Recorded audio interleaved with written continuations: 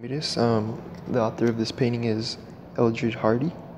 The title is Early Flight, and the materials being used is water on canvas, watercolor. I'm going to start off with the lines.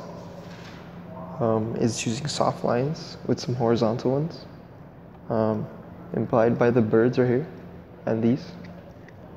There's also free lines right here on the grass.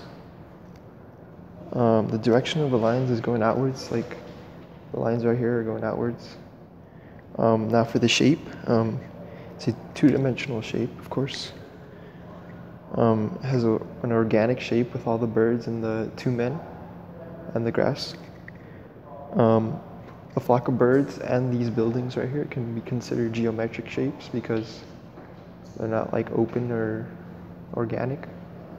They have they're closed and they have some angles right here, like this flock of birds right here. I will be talking about the light in the foreground.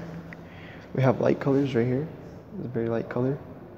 In the background, we have a mix of darkness right here with the shading on these buildings. And a highlight at the top, of course, with these light colors. Graduations in the grass and darkness of the background. The colors, primary colors, the only one would be yellow in the sun.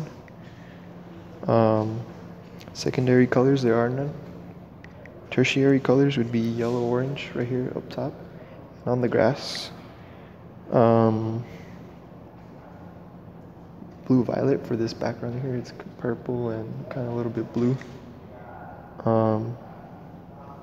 Then we have a bunch of complementary colors.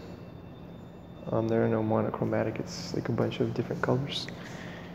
The temperature is cool.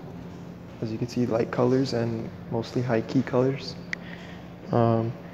Space, there is some overlapping. As you can see right here, the grass overlapping the men. Has diminishing size and also vertical placement. The vanishing point would be over here, and the where the middle of the sun is right here. The unity does have unity with repetition of color and its shapes, and also the balance is asymmetrical, with the focal point being the two men because they are exaggerated and on a bigger scale than everything else in the painting. The style would be naturalistic. It's all natural. No natural colors. And we have our 2D media would be the watercolor, and it's a drawing. And that's it.